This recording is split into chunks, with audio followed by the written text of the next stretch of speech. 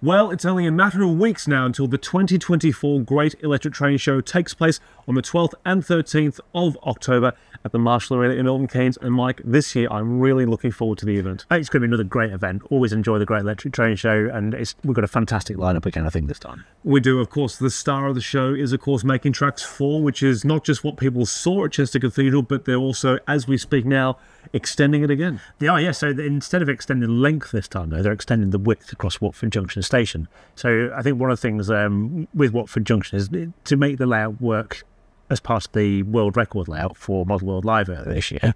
They had to restrict themselves to a 2-foot wide baseboard, which meant they only really had the actual platforms at Watford Junction. But if you go to the real location, there's so much more going off at Watford to actually make it a city centre location.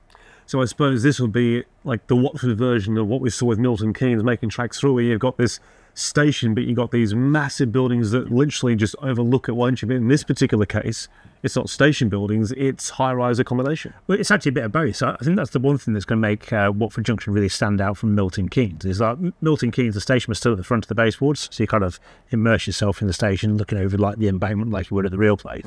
Whereas at Watford Junction, they're actually putting an extra 2 front now in front of the station they've already built, and that'll have all the massive multi-storey office block that sits above Watford Junction Station's actual entrance at the bottom.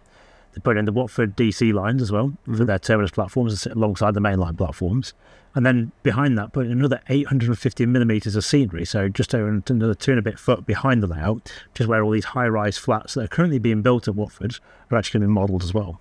Amazing. So you're really going to have the model railway in between everything else. Yeah, it's literally going to get sandwiched between a massive, great multi-storey building for the station building, which is going to be sort of up high from the baseboard around here. And then you're going to look across this big, long, scale-length model of Watford Junction platforms for the main line, across to all these even taller multi-storey flats, which are all being built. It's going to be an incredible landscape. Look, everything that they do is always impressive. Road junction, also road cutting was fantastic when we saw it at Chester. I'm looking forward to seeing these huge high-rise buildings and so forth, because it is going to be different again. And then, of course, Bushy Viaduct. We saw that at Model World Live. We saw that at Chester. That's also fantastic. And this year, of course, the best thing to know about Making Tracks is whilst last year in 2023 we had 152 feet of it, combining number 1, 2 and 3 altogether. That's right. This year it's just Making Tracks 4, 64 or thereabouts feet, so it's not going to take up the entire width. It'll be nice and manageable, but it's still going to be our centrepiece. Absolutely, yes. And then we're planning to have all that stocked properly with West Coast Main Line trains like you would see running through Watford Junction. We did all the preparation at the minute with Phil and Pete to actually make sure we've got the right trains set up to go as well. A few extras, of course, because we all like a few extras. Of course. It's rule 1 of model railways at the end of the day. But we're trying to put as many authentic West Coast Main Line trains together as possible. Absolutely. Now, moving on to our other layouts, we've also got some amazing layouts which are featured in the pages of Hornby magazine for the past 12 months. And I think the few that spring to mind straight away, especially ones I photographed, Gressley Bridge. Yes, our Gressley Bridge is fantastic. That wonderful layout, the fact that it's set at night in that wonderful location in autumn as well. In my opinion, it's got everything going for it. It's definitely one of the most unique layouts that I've seen on the exhibition circuit for a long while. And it's so great that we're bringing that down from Scotland with Diesel North, by the way, as well, which we also had in the magazine. Yeah. So having 2 layouts from Scotland coming here is going to be fantastic. It certainly is, and I believe as well that actually Gresty Bridge is going to have some new features in some of his locos as well, because he's working with TRS trains, so that some of the locos working on Gresty Bridge will actually have exhaust flumes coming out of them as well, which had a whole new dimension to that night scene as well. You can imagine the lights are on, loco starts up, the plume of diesel exhaust comes up. It's starting to really push forward what you can do with a model railway. It really does. And one of the things I actually really like about that model is there's always something going on, even if at one particular moment you don't think there's a train moving. There is, because in the back you've got the Tampa, which is going just from right to left ever so slowly. But then some of the cameo scenes, you've actually got, for example, the works team cutting wood, cutting trees. There's a little bit of movement. The lights are always flashing. So it is a very interactive layout, even when there's seemingly not much moving. Exactly, and we've got loads of other great layouts as well. And talking of ones that I've been in the photograph this time, there's a superb Southern Region layout called Redbridge Wharf, which is coming. Absolutely. This is by Winchester Railway Modellers. It's a big double O gauge layout. It's got a superb double junction in the middle of it as well. It's got all the estuary model, but it's also got all the sleeper works that was there. And it's such a fantastic scene. And a bit like I was saying about Watford Junction, where you're now going to have the station buildings in front of the railway, and Redbridge has very much got that going off, where the railway kind of swings in from one side, and it took right across the back of the seam before going off back to the storage yard. It's a really nice way to view a model railway, where the model railway becomes part of that total scenery. Yeah, absolutely. And I mean, I remember seeing that at another exhibition back in the, I think it was Wally 2022. Yeah. And it was a wonderful layout there, drew a lot of attention. Of course, we saw it in the magazine, we got the video feature for the magazine, and you also got the road bridge above the rail bridge, don't you? Yeah. So you've got these multi-levels of detail within this estuary as such. Absolutely. So that's another fantastic and big layout. We've also got Charles Welton into the 80s, which is, again, is another very popular layout on the exhibition circuit. The guys there, they basically took a 1950s period model of Charles Welton on the Great Central Railway, which was once, I think, was operated by the Wire Forest Model Railway Group. And then they changed all the stock and made some changes to the layout itself, so they could actually go, well, actually, we moved the whole thing forward to suggest the Great Central stayed open into the diesel era. So where you would have had a rake of 16-ton mineral wagons with a 9F, you've now got a rake of HA hoppers with the Class 56 and things like that. So it's again, brilliant stock modelling on it. I know they're always working on new features for the rolling stock as well. And another one of the really big layouts taking part. One of the things I quite admire about that particular layout, and it's something I think that a lot of modellers can keep in mind, is that when you're modelling something, you are allowed to say, well, what if? What if steam hadn't finished in 1968? What if that railway hadn't closed in 1972? What if it now was a busy modern main line? It's nice to see layouts which have actually gone on from the known history into somebody's creativity with the history, and I quite like that a lot. Yeah, I especially like it when it's done like the CBM guys have done, where actually it's something that's very believable, and they've been quite considerate about the train choices they made. So like I mentioned about the 16-ton mineral wagons to the HA hoppers, they didn't just decide to put something completely different in there. Well, actually, these are the traffic types that ran on that line in the 50s. Let's replicate them, but 30 years later. Absolutely. Now, talking about main lines and so forth, we're used to double-track main lines like the Great Central. But of course, back in the days of steam, when the railways were really the railways, there were some lines that were 4 tracks. And of course, when you go up north around the Calder Valley, around Huddersfield and so forth, where your old haunts, that line all the way from Huddersfield out toward the Standish Tunnels, that was 4 tracks. And Millsbridge, that wonderful N-gauge layout that we had a few issues ago, that is also coming to get. And that is a stunning layout where it's literally a town with a railway passing through it. It is, It's incredible. It really is. Again, it's not just then, again, like we said before, it's that railway in the scenery, but it's also the way they put the colouring together for that as well. Oh, yeah. You can just imagine that you get sooty by walking down the streets. So, it's just that kind of place like it was in the 1950s.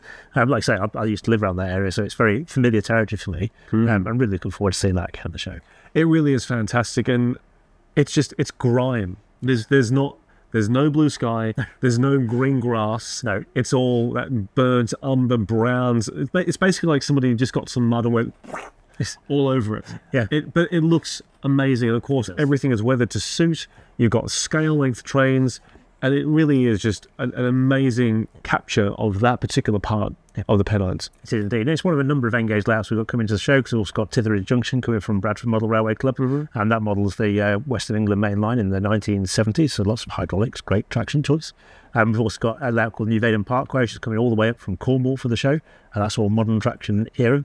Plus we've got that lovely little layout modelling Alston, based on Alston, I should say, because it's not a scale model of Alston, it's based on Alston, by Peter Brown, which is a much more compact modelling N-gauge as well. So we've got lots of different layout sizes going off for the show, because it's not just about the big things, we've got lots of small layouts as well. Absolutely. And I think the thing I'm actually looking forward to seeing the most, and of course people who actually read a magazine, whether they be online or physically, they'll be used to this by now, is Dan Emerson is bringing his Bachmann NG7 layout, which to our knowledge is the first NG7 layout which has been built. Yep.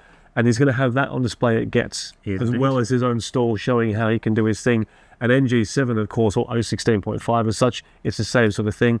But I'm looking forward to seeing that with a new Bachmann range. Yeah. I'm really looking forward to it. So it looks great in the features, but obviously at this point we haven't seen Dan's new layout physically yet, and we've obviously seen the photographs of it and what he's doing to actually complete it and get it ready for the show. But actually to see it, again, the way he presents it as well is really, it's quite exciting to see how he's going to present that at the show. Absolutely. But let's be honest, Getz isn't just about the layouts, it's also about the traders, the trade stalls, the bargains and so forth. Let's talk about some of those wonderful businesses that are coming along to the show. Indeed. So first things first, the Great Electric Trade Show is sponsored by Accurascale, Helgen, TMC and Westhill Wagon Works, and all four of those will have big stands at the Great Electric Trade Show. Accurascale and Helgen are just two of the manufacturers that are taking part. So we've also got manufacturer stands from Hornby, Cavalix Models, Ellis Clark Trains, Revolution Trains. They're all coming to the show as well. So we've got a nice big lineup of manufacturers taking part in the event. Plus, like you say, shopping galore. Absolutely. I mean, you can get bargains all over the place. And of course, there's usually product announcements. There's new things that we can look at over there. I've been told that there's every hope that we could see an early sample of the new Ellis Clark Dundee, which if that happens, I'm very much looking forward to that because they had that 3D printed version last year. Yep. So if there's a basic tooling sample there, I'm very much looking forward to that. And we know that the manufacturer stands there will have the latest engineering samples on display as well. And if you come over to the Key Model World stand, you'll be able to see all our latest pre-production samples of any of our limited editions. So things like we'll have the Class 66 on display. There you've got the HST power cars, the 40 obviously, we've got the 31 sample. We should hopefully, fingers crossed, have another one of the samples here in time for then as well. Plus, we've got some new kits to launch as well as part of the PGM exclusive range as well. So wonderful. A few things to look forward to there. Well, there, of course, we're also going to have all our TT range as normal. The PJM kits that we've stocked before, we'll have more of them again. Yep. So, and of course, we're debuting our £500 layout challenge. We are, yes. Which I'm looking forward to because it was such a wonderful layout to construct. I know we've had a lot of fun playing with it over here, but to show people what you can actually build from a realistic point of view with a very limited budget, I'm looking forward to seeing how people perceive it, how it's received. And of course, if you're coming to Getz and you want to ask us any questions, Mike, myself, Ben, Mark, we are here to answer all of your questions and just to show you what can be achieved on such a small budget. Absolutely. And they had to lock the layout away from me, so I didn't put any of the extra detail that I really am itching to do. So, so we are presenting it literally as we produced it for the series. We haven't moved it on at all since then, but I have got lots of plans that I'm itching to get started with to enhance it and take it further.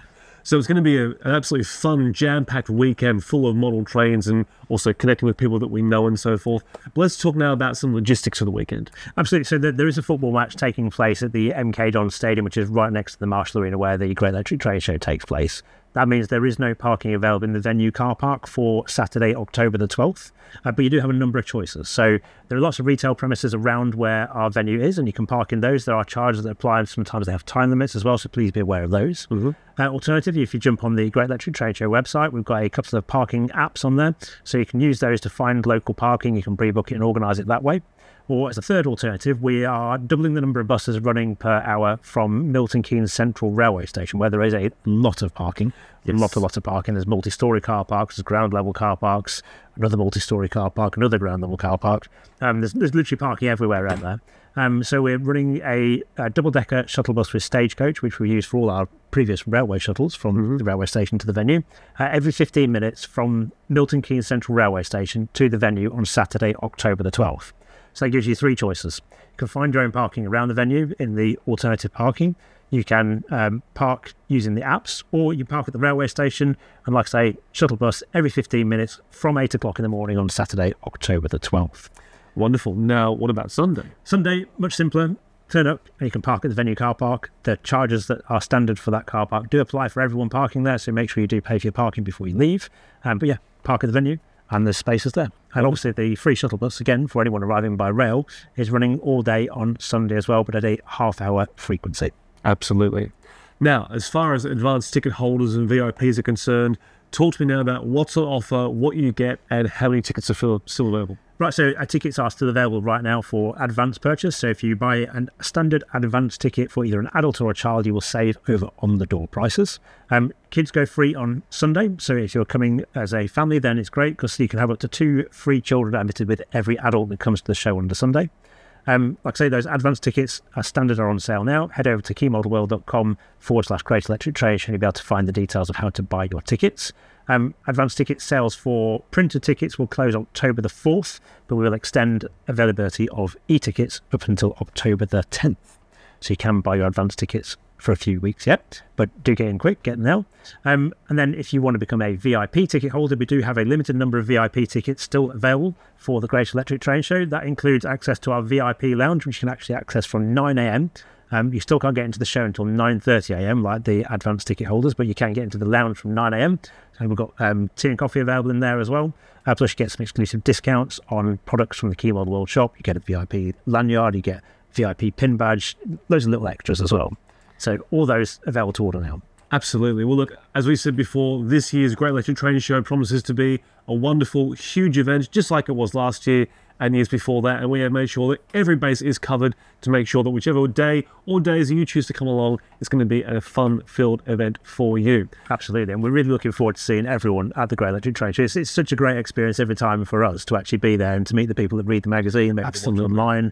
You know, come and talk to us, ask us your questions, talk to us about model railways. It's what we love. You know, it's what we're there for.